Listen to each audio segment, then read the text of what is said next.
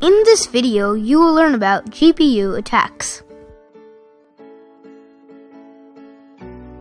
Computers are made of many parts, such as the central processing unit, memory, hard disk, and a graphics card.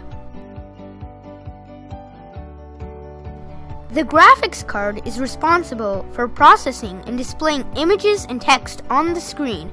The graphics card usually has in it memory, as well as a chip that is the graphics processing unit, otherwise known as GPU. When you make use of the GPU for hacking purposes, it is known as a GPU attack. GPU attacks are mainly used for password cracking attacks. Now, why would somebody use the GPU to do an attack? The main reason is because the graphics card has more cores for processing than the central processing unit, or CPU, so it is much faster.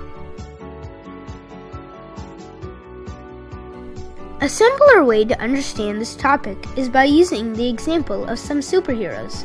We all know that Superman is not only strong, but fast as well. But if you take Flash, super fast. Superman is like the CPU, and Flash is like the GPU. In this video, you learned about GPU attacks. In the future, I plan to make some videos that show how fast a GPU-based attack is when compared to a CPU-based attack.